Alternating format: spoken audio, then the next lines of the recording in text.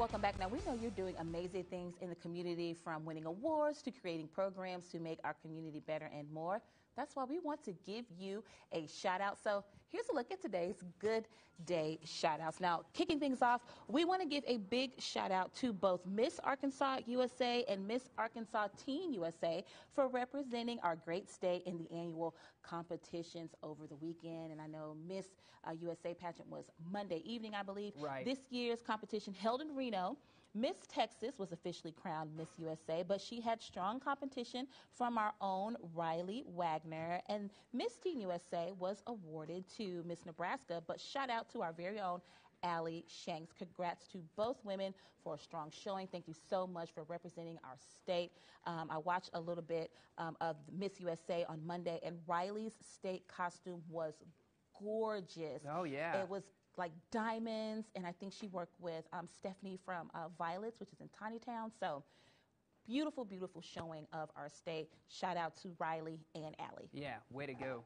And of course, 26 artists were selected for Artist 360's 5th cohort and awarded $214,000 in grants altogether. This includes the selection of Khaloud Swaf for the $25,000 Creative Impact Award, as well as 5 artists chosen to receive community activation grants of $15,000 each in elevating this network of local artists. Artist 360, a program of Mid-America Arts Alliance, seeks to create a place where artists and the creative economy thrive. So shout out and congrats to all of those artists who were selected to be a part of the cohort. Absolutely. Some of those artists have been right here on Good Day in WA, and this is great to see because we know that our community is filled with so many talented people, and just to see so many that live right here and that are creating is really, really great to see.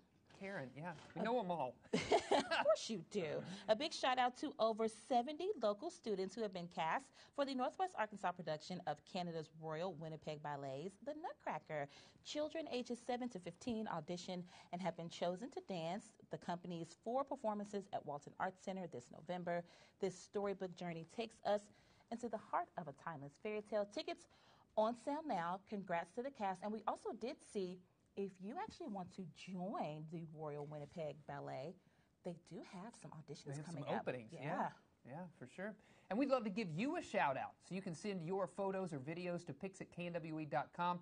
Be sure to put Good Day shout outs in that subject line so we don't miss your message. Okay.